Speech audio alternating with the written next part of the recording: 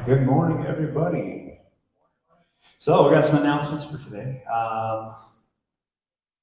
You guys see these little boxes out there? They are for Operation Christmas Child. If you guys have never heard of that organization or Samaritan's Purse who puts it on, it is basically, you can get this list here, but you can go and go to Walmart, dollar store, something like that, and fill up these boxes with items. And then when we turn them in, they actually get shipped like all over the world to little children just who normally get nothing. So it's a cool opportunity just for us to bless kids around the world. But we have these boxes out there. We only have so many, but we also have a digital way of doing it. So if you go to the table, there will be this form and a little QR code. You guys can scan that. And if you're like, I just don't have time to go fill one of these up, cool, you can do it digitally. And just say, hey, build one for me, here's the money, and boom, it's done. So multiple ways of doing it nowadays.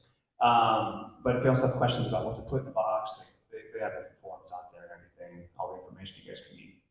So after that, we got men's camp. That's this next Friday. It's gonna be a good time. It's like $50. Yeah, man, heard something about it. But it's gonna be a good time. It's with Hope Community Church and Ambassadors, but it's $50, and what you guys get for that is actually pretty cool because the church actually covers some of the costs, but like they try to keep men there, especially through the end. Like, hey, we do a steak and lobster for there, so it's like a nice men's camp. And it's not like you're roughing it. They have cabins and stuff with little mattresses, so I'll bring like a sleeping bag and a pillow for one night, so not that bad. But it's your last week to sign up for that. You guys can do it on the app. If you have questions, go ahead and reach out to me. On November 9th, we got something coming up called the Jesus Jam. And that is going to be like a concert at the Reed Park from noon until 7 p.m. And we have a lot of people going through, a lot of different bands who are going to be there. We got Aaron Jennings from here, who's going to rap, wherever you are. And then we got, I think if you guys have ever been to CCF, Dave Robson, he's going to be one of the players as well. Or never mind, he's out. Okay, so, but we got Aaron. Aaron's gonna rap, so show for that. All right, after that, so you guys have seen what's happened from Hurricane Helene. We have had a bunch of people who have been wanting to see, like, hey, what can we do to get out there and help? So we're actually planning a trip to go out there, and we're gonna build a team, and we're gonna go out. Right now, we're looking like second, third week in November, but after service today, if you are interested in going to that, please stick around. We're gonna try to get a list of everybody so we can really form a plan of how we're getting out there. If you guys are unable to go, but you want to give towards that, you guys can now do so on like the giving app. If you normally just say like, hey, give to general, like that's not general donation. If you guys want to give above and beyond what you guys are normally giving, you can do a drop-down menu and you'll see hurricane relief. And that will basically go towards getting us out there, getting us back, and getting them supplies.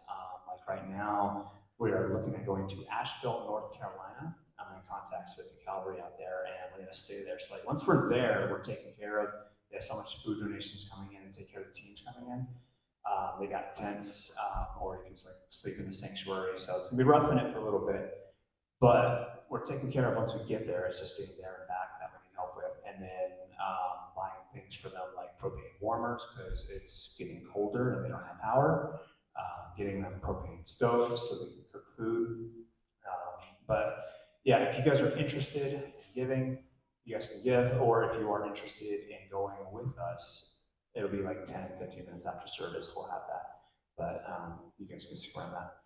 And then the last thing we have is just a regular giving. You guys can give online at calvarymarana.com. We have a little wood box, or you guys can give on the app. So let's pray for service. Lord, we just pray that you would speak to us through your word, Lord, that you will work in our hearts. Help us just to have a posture ready to hear from you. In Jesus' name, amen.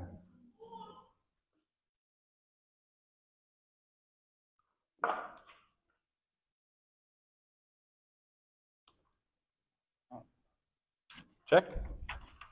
Good morning. I think it's on. Good to see all of you.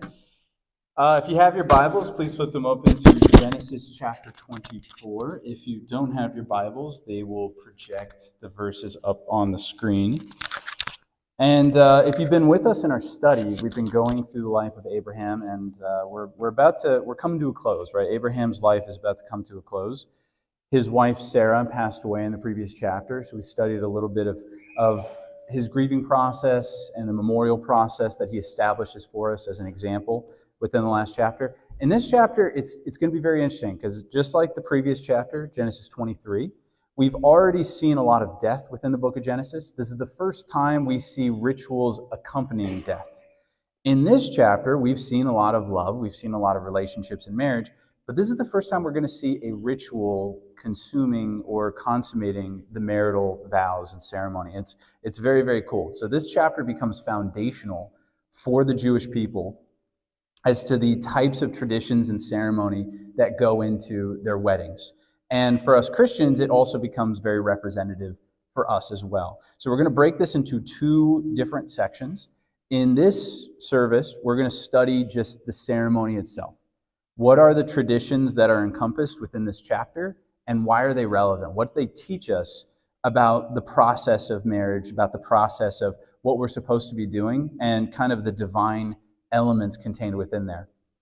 And then next service, which is not going to be next week, we're going to take 2 weeks of break from Genesis.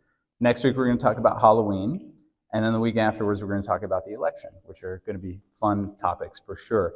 The week after, we're going to go back into Genesis 24. We're going to look at it from a practical lens, right? What is the Bible teaching us about the way that we should conduct ourselves within our relationships? So that's going to be more of a sermon for younger people who are not yet married, but I think all of us will hopefully be able to get something out of it. All that being said, Genesis 24, verse 1 begins this way. Now Abraham was old, well advanced in age, and the Lord had blessed Abraham in all things. So Abraham said to the oldest servant of his house, who ruled over all that he had, "Please put your hand underneath my thigh, and I will make you swear by the Lord, the God of heaven and the God of earth, that you will not take a wife for my son from the daughters of the Canaanites, among whom I dwell. But you shall go to my country and to my family, and take a wife for my son Isaac." So as you can see, Abraham has put off getting his son a wife. And as we talked about last week, the death of Sarah seems to have galvanized his interest in getting his son a wife again.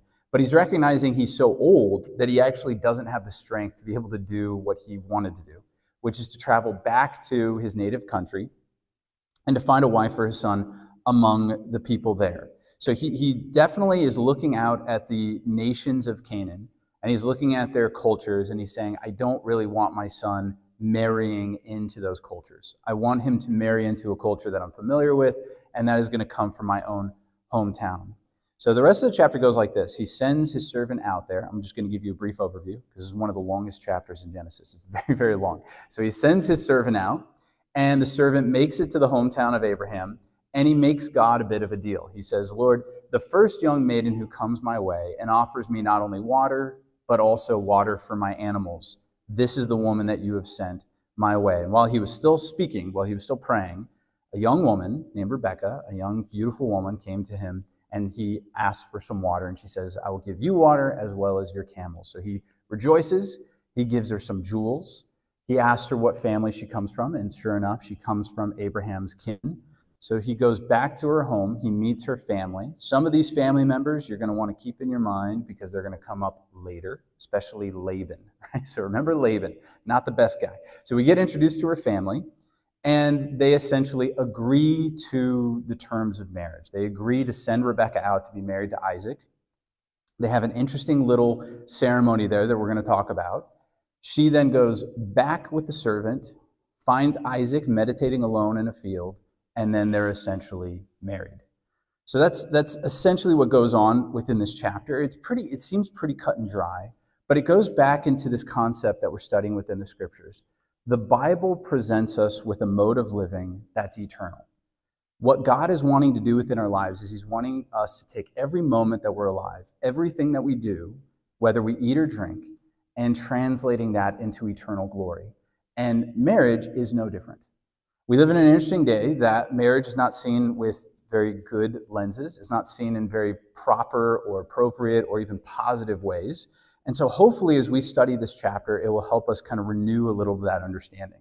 Why God has instituted marriage and why it is such a beautiful thing. Because like most other things, what the Bible gives the opportunity for the believer to do is to actually participate in God's divine pattern through our romantic love.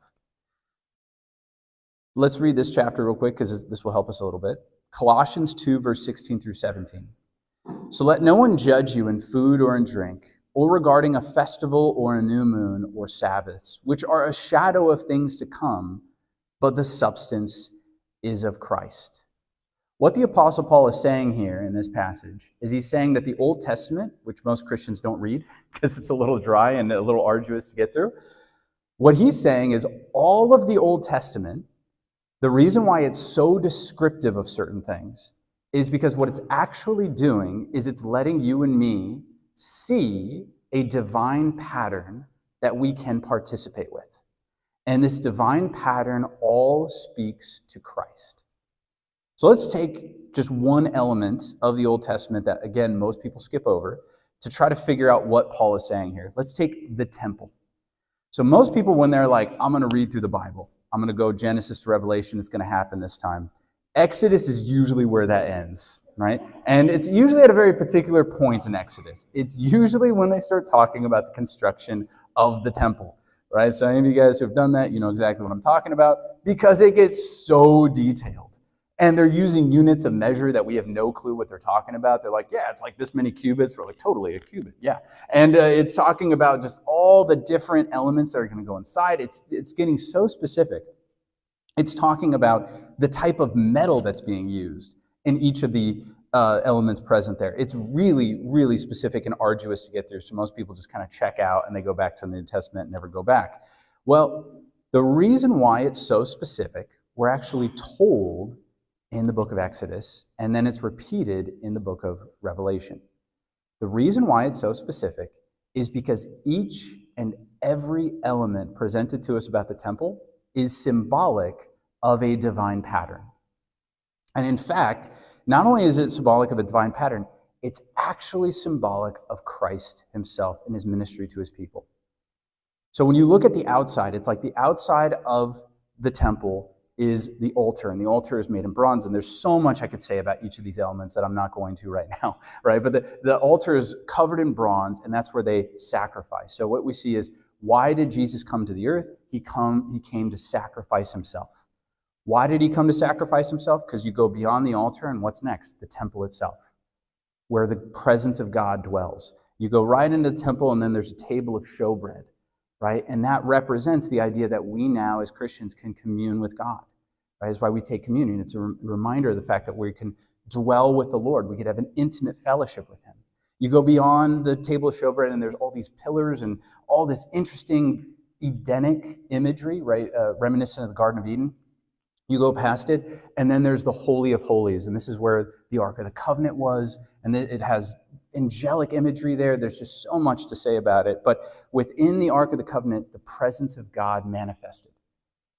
And we see that that's the trajectory of the Christian life, that Christ brings us from knowing God through his sacrifice to being intimate through God through communion, through being present with God literally in his kingdom.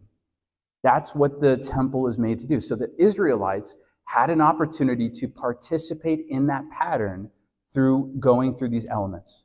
To put it another way, they had the ability with their bodies to experience divine realities through the physical temple.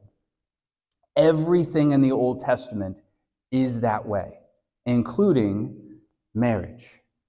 Marriage gives the Christian the opportunity to walk through a pattern of divine grace and love that helps us speak of cosmic things yet to come and that are now through the ministry of the Holy Spirit. So let's take one passage that says this outright, and then we're going to look at the elements contained in this chapter that speak of this. Okay, so Ephesians chapter 5, verse 32 says this. So Paul has just finished speaking about practical ways in which a husband and a wife are supposed to interact with one another and how they're supposed to love one another. And this is what he says. This is a great mystery, but I speak concerning Christ and the church. Nevertheless, let each one of you in particular so love his own wife as himself, and let the wife see that she respects her husband. So Paul says it flat out. He says, what is the purpose of having a successful marriage? Because the marriage represents, symbolically, the relationship between Christ and his church. And so if someone is seeing their marriage from that lens, it gives them the opportunity to participate in the divine pattern of God in the way they treat their spouse. So when we're thinking about worshiping the Lord, most people think in only a theologic sense, like, oh, I'm going to worship the Lord. I'm going to church to worship the Lord. No. Everything in your life is an act of worship. And it's worshiping something. And if it's not worshiping God, then it's worshiping something lower than God, which is not good. But within our marriages, there is a sacredness contained that if I do it right, if I approach it correctly, not only is it an act of worship, I'm going to argue in this sermon, it's the highest action of worship that any human being is capable of doing. Why? Well, it's actually very simple. In the Bible, it says that man bears the image of God. This is in Genesis chapter 1, verse 27, which means that our bodies are made to represent divine things. That's why God has created us. But if you recall in Genesis, God creates Adam singularly, and then he separates woman from Adam. And then he brings them back together in marriage. So we have there is that man actually represents a component of God, or males. Females represent a different component of God. God is triune. He is Father, Son, and Holy Spirit, three persons, one being. So when man and woman who are different come back together in the act of marriage, that is preserving the one physical activity that human beings can do that actually can join our bodies together, they are representing, they are participating in the divine pattern of God's intimacy. It's pretty radical. That means only in that action do we have the ability to do that. Only in the one flesh unity of marriage do we have the ability to do that. That unity is so powerful. It's so powerful that it actually could create life. That's how powerful it is. That's how glorious it is. So when we think about our romantic relationships, not only does it speak of God, it speaks of God more intimately than anything else. Yet so many people struggle to see God as being a part of their sexuality. They tend to think that God has nothing to do with their sexuality, and the opposite is the truth. Which is also, it helps us understand why the Bible is so restrictive of our sexuality. Most people are like, I don't like the Bible. It's so restrictive. It prevents people from being proud in their sexuality and liberated in their sexuality. Well, the reason why the Bible is so restrictive is because of what the potency of our romance and our sexuality has. So I'll use a simple example. It's kind of like when we think about power or energy. So nuclear power actually has a lot of potential for energy, right? Nuclear fission and nuclear fusion can create a lot of energy. And that means that if you can channel it towards good purposes, you could accomplish a lot of good. But if you don't channel it correctly and you let it kind of run free, it can cause a lot of destruction. But you think about like a windmill, like those simple windmills on farms and stuff like that. It could create a little power. It could create a little bit of spark. It's not much though. It can't get a lot done. And therefore, if a windmill goes bad, right? If a windmill stops working correctly, nobody really cares. Like, okay, the windmill's not working correctly, so you're not going to get as much power as before. But it's not a national emergency. If a nuclear power plant starts acting up, it is a national emergency, right? It's a big, big deal. Because the greater potential for good, the greater potential for harm. Because our sexuality has such a great potential for good, it also has a potential for great harm. And I think we all innately know this. Sexual abuse is the worst type of abuse because it's within our sexual relations. So it only makes sense that the Bible is saying, yeah, just like you got to treat nuclear stuff very specifically, so you must treat your sexuality very specifically, so that it might accomplish its intended end and not become destructive, which is its tendency when it's not reined in. But Jesus words it this way, which I love, when he talks about his commandments. John 15, verse 9, as the Father loved me, I also loved you. Abide in my love. If you keep my commandments, you will abide in my love, just as I have kept my Father's commandments and abide in his love. These things I have spoken to you, that my joy may remain in you, and that your joy may be full. We don't tend to think of God's commandments that way, do we? Jesus says, hey, I'm going to give you a commandment. Why am I giving you this commandment? So your joy may be full. So it might be the greatest joy you could possibly have. Most people, when they think about the Bible's commandments, especially regarding our sexuality, we think it's a denial of joy. We think the Bible is actually restricting our pleasure, when in reality, God is saying, I'm actually interested in maximizing your pleasure. And you think that by abusing your sexuality, it's going to make you happy. It's really not. There's a particular way that is divine and eternal that you can exercise your sexuality that will bring you the greatest level of pleasure, but there's only a particular way in which you can do it. So let's go through these specifics, and hopefully you'll see what I'm talking about. Okay, first, engagement and free will. Genesis 24, verse 53 through 58. Then the servant brought out jewelry of silver, jewelry of gold, and clothing, and gave them to Rebekah. He also gave precious things to her brother and her mother, and he and the men who were with him ate and drank and stayed all night.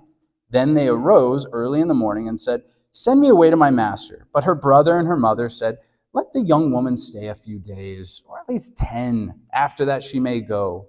And he said to them, do not hinder me, since the Lord has prospered my way. Send me away so that I may go to my master. So they said, we will call the young woman and ask her personally. Then they called Rebekah and said to her, will you go with this man? And she said, I will go. So this becomes the beginning of the ritual of engagement, which is weird because you're like, why would you split the marriage ceremony into two parts? Seems like a waste of money, seems like a waste of time. Why wouldn't you just keep dating and then you just go from dating to marriage? Why is there this weird interim period in which you're not dating but you're not married yet? It seems very strange. But a Jew will tell you, well, it's to represent the relationship between Isaac and Rebekah, that they went from not knowing one another to being committed to one another to then being married, right? So they were committed to one another before they even met, and then they met and were married. So these are the parts of the engagement process for the Jew, and they're very similar. There's a lot of similarity between the engagement process for us today. The first part is the signing of the ketubah, right? Ketubah was like this contract that the father of the groom, the father of the bride would write up together, and the bride and groom would sign. It's very similar to the marriage contract that we have today. But they would sign it at the point of their engagement, not their marriage. It's kind of cool. So they would sign this thing, and that means that it would require a bit of a divorce to break up an engagement. You couldn't just break up an engagement. You actually had to break the ketubah. You had to break the contract. You had to get a bit of a divorce.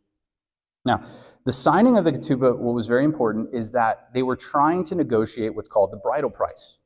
If you think about it practically, it makes sense. And you see him give the bridal price at the beginning of the verses I read, that he gives the family silver, jewelry of gold, and clothing. That's the bridal price. Think about it practically, it makes a lot of sense. Back in the day, all land was passed down through the men. It was not passed down through the women. So that means that if I have a daughter in my home, she's bringing value into my home, but she can't inherit any of the things that she's bringing in. When she marries, you lose your daughter. She goes to the male's house and she now inherits their land and their property. So you lose a daughter, but they gain, the family of the groom, they gain a daughter who then can bear them children and start participating in their household. So it only makes sense that the family of the groom would give money to compensate the family of the bride. Nowadays, it's kind of reversed, where the family of the bride takes on the bulk of the wedding preparations and stuff. But back in the day, it was the opposite. The groom's family would actually make the wedding, and the groom's family would pay the bridal price. You know, so that is how it went. Now, next, after the signing of the ketubah, after the signing of the contract, what would happen is there would be the engagement period. During the engagement period, the family of the groom was responsible for preparing the wedding feast. Right? And usually it was like a 7-day affair. So it was kind of a big deal, right? So the family of the groom is supposed to prepare this 7-day wedding feast. And the groom specifically would be preparing a dwelling place for him and his future bride because he's going to be living on the land.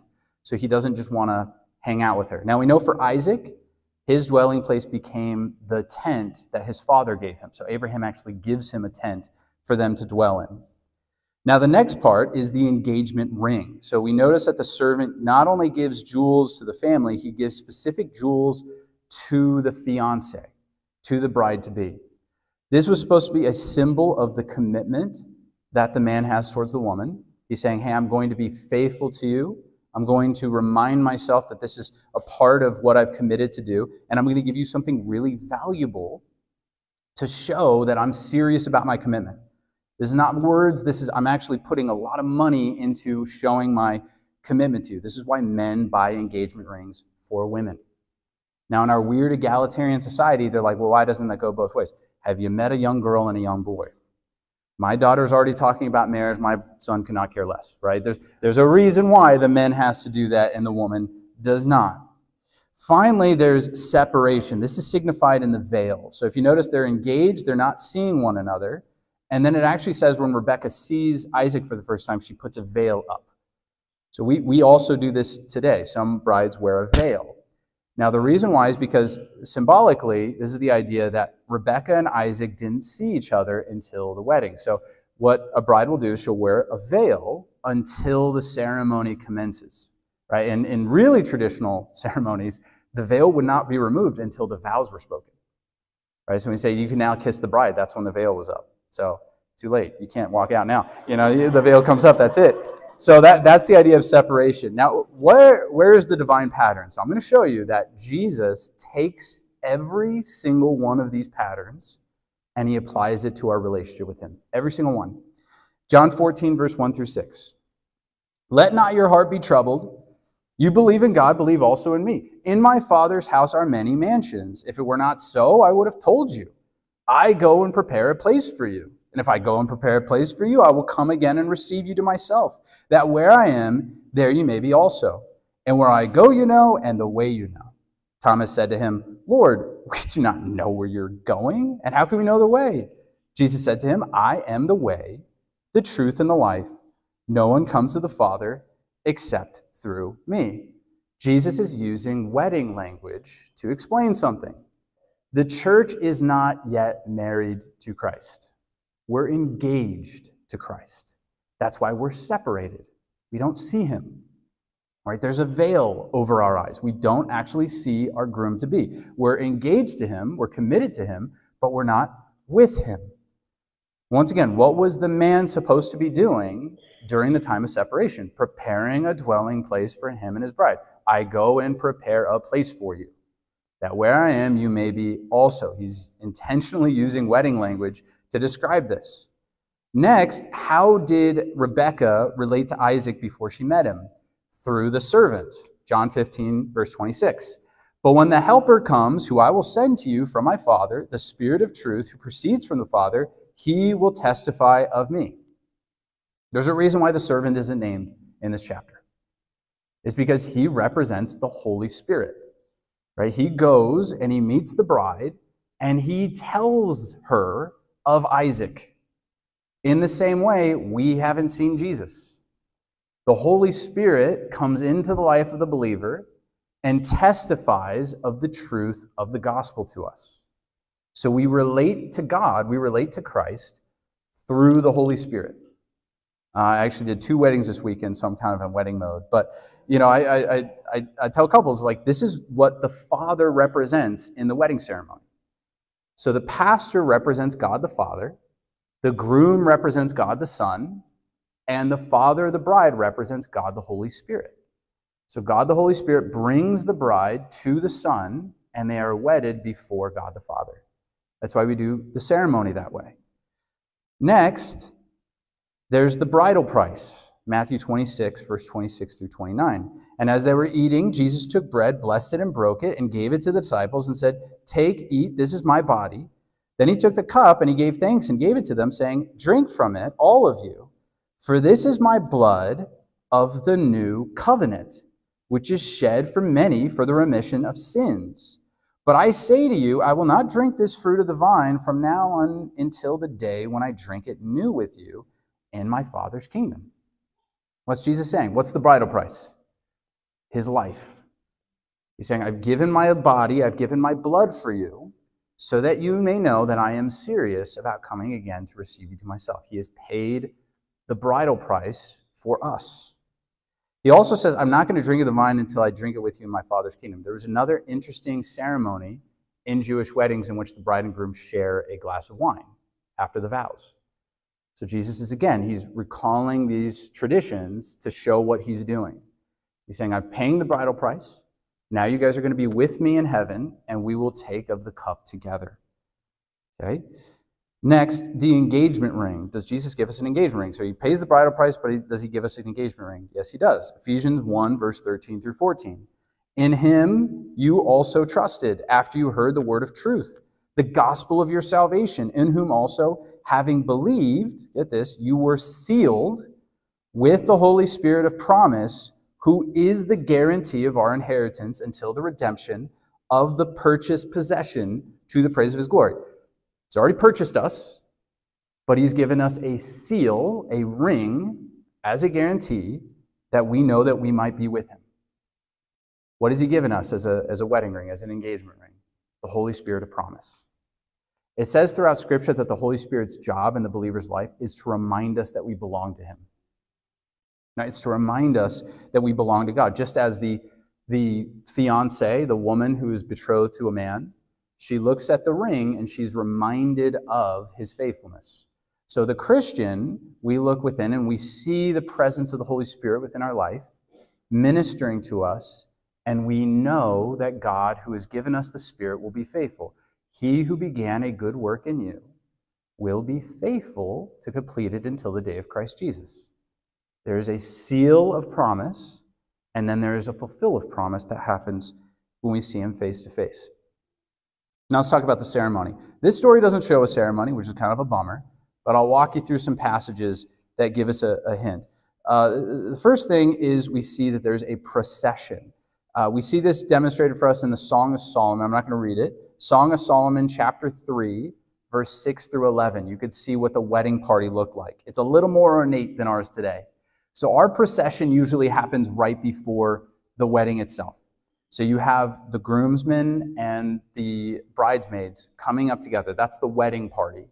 And then, like I said, you have the bride and groom coming up. Back in the day, it was a little more hardcore, right? So the bride would be at her house, and the procession would go through the whole town. So it was almost like a little parade, and they would go and grab the bride from her house, and they would bring her up to the wedding ceremony, right? Very reminiscent of 1 Thessalonians 4, when it talks about the rapture of the church, or 2 Thessalonians 1 talks about the same thing, that there's a procession that comes and gathers the bride of Christ up to himself. Very interesting passages. But next, there's the vows. Exodus 19, verse 5 through 8.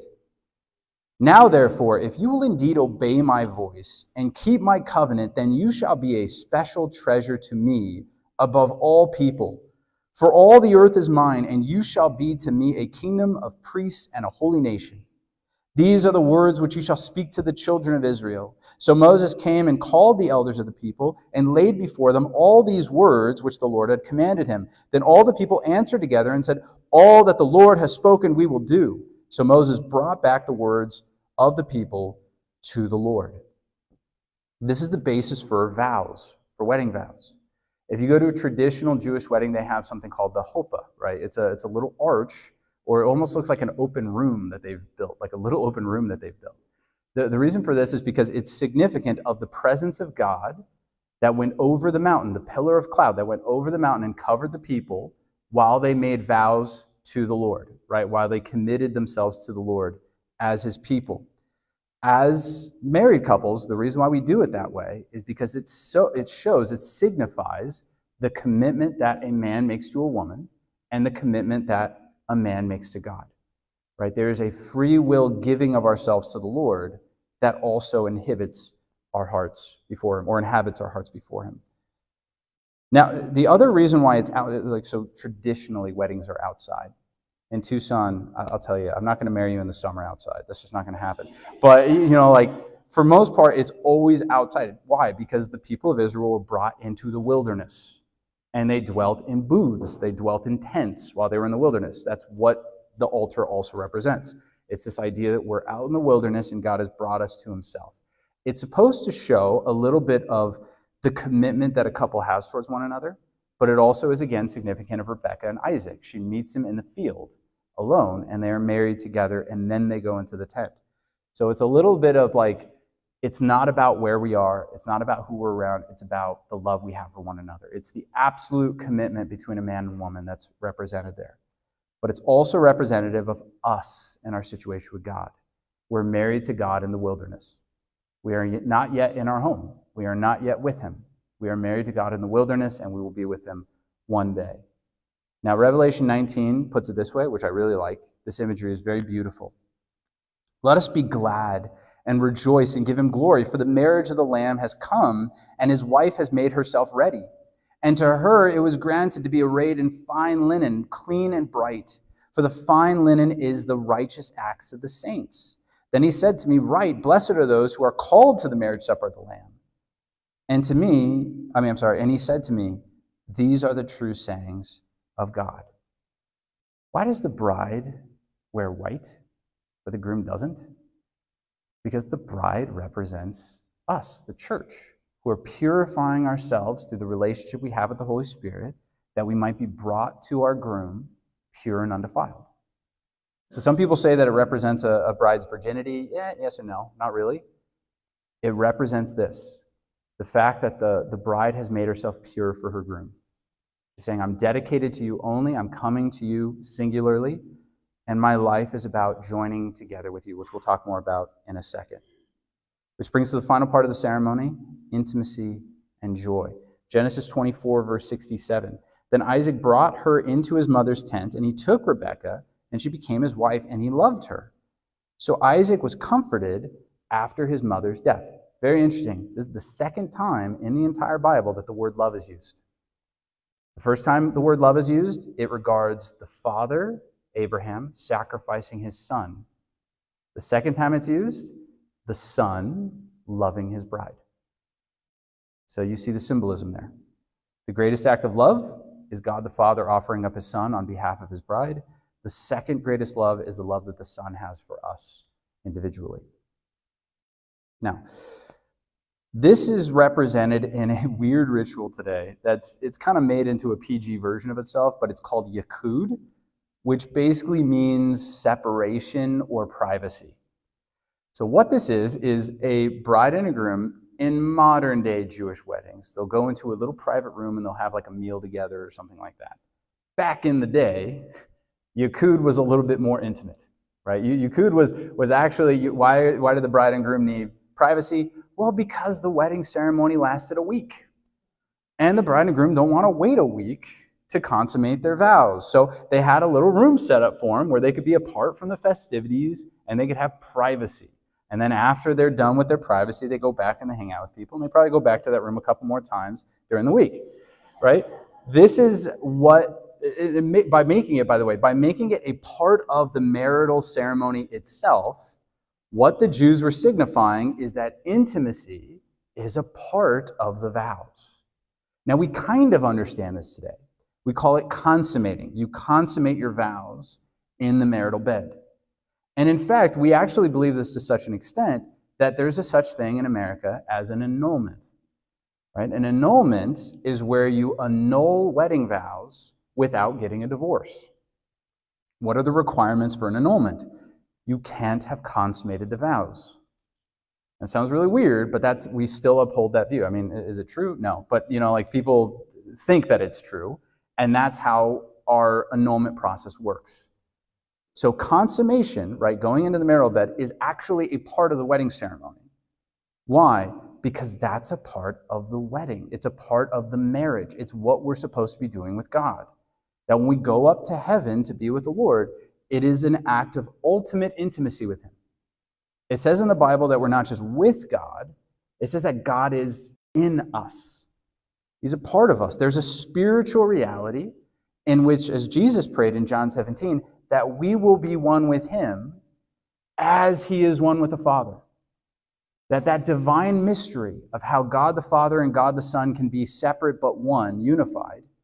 So the church and Christ will be separate but unified in heaven, and so the husband and wife will be distinct yet unified.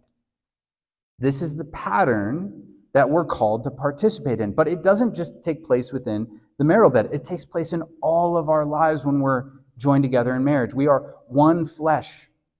There is a unique intimacy in marriage that is completely different than any other type of intimacy you will have outside of marriage. And that's not just true in the body, it's true outside of the body. Let's take just one element of this, negotiation, right? So I have friends, and we disagree about a lot of stuff. And I don't really care that we disagree about a lot of stuff. If I disagree with my friends, I'm like, okay, well, we disagree, whatever, and that's it. If I disagree with my wife, that's a problem, right? Because we have to live life together. I can't just be like, well, I mean, you think that we should raise the kids this way, but I think we should raise the kids this way, so who cares? You know, there has to be some sort of an agreement. The reason why is because within marriage, uniquely, there needs to be absolute intimacy. Things need to be negotiated in order for there to be unity. Just as there is a specific way in which your bodies come together as one, there's a specific way in which your souls come together as one. You have to negotiate through your marital difficulties. And a lot of couples don't understand this, right? So what I found as a marriage counselor, that older couples, what they do is they set up kind of what I would call spheres of influence in the home. So there's like a male sphere of the home, and there's a female sphere of the home. And within those spheres, you have like absolute autonomy, right? You don't have to negotiate anything. It's like, this is my, and you may even have rooms where this is true, right? Where there's like a male, there's a man cave, and there's like a female, and then the rest of the house is the woman's. But you know, like man has like one location where he's like, this is my spot. You know, I don't have to ask my wife for anything regarding this spot, right? That's the idea, that you have a male influence and you have a female influence. Now, there's some functionality there, but for the most part, it leads to a lot of disunity. So a lot of couples that employed that strategy in their marriage, they find out that they become increasingly separate as their relationship grows. Because they realize, I don't like negotiating, I don't like getting into a fight, so we're going to avoid fights by becoming more separate. Modern couples are very interesting. This is what I found as a marriage counselor for younger couples. They understand that their lives are supposed to be totally unified, but they have no clue how to negotiate. So they really do want to talk about everything. Like, you know, the wife wants to have a say in everything the husband does, and the husband wants to say in everything that the wife does, but they have no clue how to negotiate. And so they just end up fighting, and they think that their role is to just accept each other's truths or something. Like, well, I understand why you're coming from that direction. I love you, babe. And then that's it. And they think they resolved the fight. It's like, no, you didn't resolve the fight. You still disagree. Resolving the fight means you have to come to an agreement together as a couple. You have to become one flesh. You're two, you need to become one. That's what we're supposed to do, because it is that represents the greater intimacy that we have with God. That we're no longer two, but we become one as the Holy Spirit enters into us. The Apostle Paul puts it this way. 1 Corinthians 6, verse 14 through 20. And God both raised up the Lord and will also raise us up by his power. Do you not know that your bodies are members of Christ? Shall I then take the members of Christ and make them members of a harlot? Certainly not. Or do you not know that he who is joined to a harlot is one body with her? For the two, he says, shall become one flesh. But he who is joined to the Lord is one spirit with him. Flee sexual immorality. Every sin that a man does is outside the body, but he who commits sexual immorality sins against his own body. Do you not know that your body is the temple of the Holy Spirit, who is in you, whom you have given from God, and you are not your own? For you were bought at a price. Therefore glorify God in your body and in your spirit, which are God's.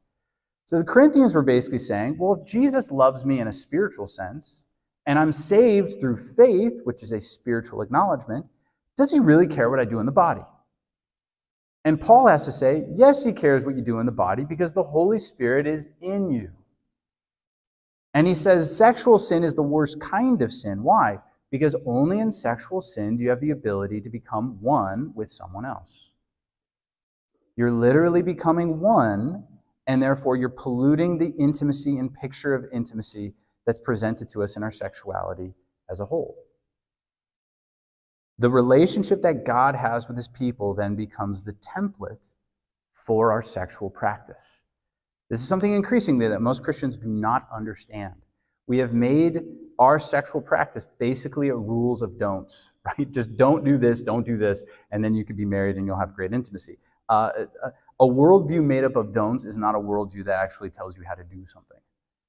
Right? It tells you what not to do, but doesn't tell you actually what to do. So the church has been very good at ridiculing the over-sexualization of our culture, but it has been very bad about presenting a new vision. And that's why so many people, even within the church, do not follow the divine pattern of sexuality that's laid out for us in Scripture, because they don't understand its importance. They don't even believe it is important. There is a balance that we have to achieve as a church when we understand the sacredness of our sexuality and the joy that is within our sexuality. If you focus too much on the sacredness of your sexuality, then it appears that it's so holy that it's basically untouchable. Right? It's so holy and it's so pure and it's so amazing that basically it's no fun at all and you shouldn't be around it. Which is a tendency of church in general, right? Especially if you go into more traditional churches, you're like, wow, like everything is so holy and you're so in awe, but you're like, I better not touch anything, right? Because like it's so holy that I shouldn't be around it. Like it makes you feel weird being in the space. The same thing could be true with our sexuality, where we think it's so holy and it's so amazing that we don't even want to engage in it. But then the other mistake is thinking that it's so pleasurable that it can't be holy. It feels too good to be a part of God. Well, no, the opposite is correct. It feels so good because it is a part of God. Psalm 16, verse 11, you will show me the path of life.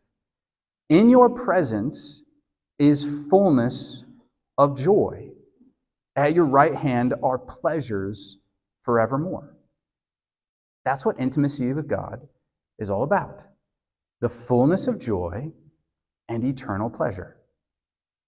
That's why it's not a mistake that our sexuality is so pleasurable. It is part of the symbol. It's part of the representation. To participate in the divine pattern is to couple both, is to understand it is both sacred, therefore it should be protected, but it is also pleasurable, therefore it should be enjoyed. It has to be both. If it's not both, you're missing something. Now, the people in the world, does that mean that someone in the world can't enjoy sexuality for its own sake? No, of course they can. But they're enjoying it in a temporal sense. I like how Hebrews 11 puts it when he's talking about Moses. By faith, when he, Moses, became of age, refused to be called the son of Pharaoh's daughter, choosing rather to suffer affliction with the people of God than to enjoy the passing pleasures of sin, esteeming the reproach of Christ greater riches than the treasures in Egypt, for he looked to the reward. Is there pleasure in the world? Of course there is, but it's passing. What does that mean? Only within this pattern can you take temporal actions and have eternal impact. Only in this pattern can you do that. Everything that someone who is acting outside of this pattern is experiencing is simply a temporal pleasure that will fade. It will go away. When your body dies, and by the way, your sex drive will die first before your body if you live long enough, but when your body dies, everything you've built in your sexuality dies with it. The only way it is eternally significant is if you're participating in the eternal pattern. So what Paul is saying, what the writer of Hebrews is saying, what all these other passages are saying, is that God venerates our sexuality so that it might have eternal significance. So that it might be so important and valuable that we take it seriously. This is why the Christians who are joined together in matrimony should not just say, well, we're succeeding as long as we don't get a divorce. Good on you, you're not getting a divorce. And it doesn't represent Christ, though. The representation of Christ is eternal joy and fullness of beauty and pleasure. That's what is represented. The Christian marriage should be concerned about the intimacy that they're having with one another at every level. Because every level gives you the opportunity to glorify God. To neglect it is actually to cut yourself off from one of these pleasures that we're talking about. To say like, oh, well, it's no big deal, we get along. Well, yeah, you get along, but there's something higher that God wants you to have. And it becomes significant of Him. Because not only is it an act of worship, it might be the most important element of God that is represented within our bodies. As I said before, when most people think of the divine, when most people think of heaven, love tends to cross their brains. This is why every love song you've ever heard of talks about things like in a heavenly perspective. Even in Cinderella, right? They fall in love, so this is love, so this is love, so this is what makes life divine. That's the refrain of that song. Love, in some ways, especially romantic love, communicates heavenly cosmic realities. So not only do we not want to cut ourselves off from that pleasure, but we also want to be able to worship the Lord in our bodies so that other people can see the love of God acted out who may not know him. To say that what we're representing, the pattern you're seeing in our lives, is represented of a higher love that is offered to you. So when marriage breaks down and a culture starts looking at marriage as like, what's the big deal? It's not that important, or even seeing marriage as a bad thing, that's significant.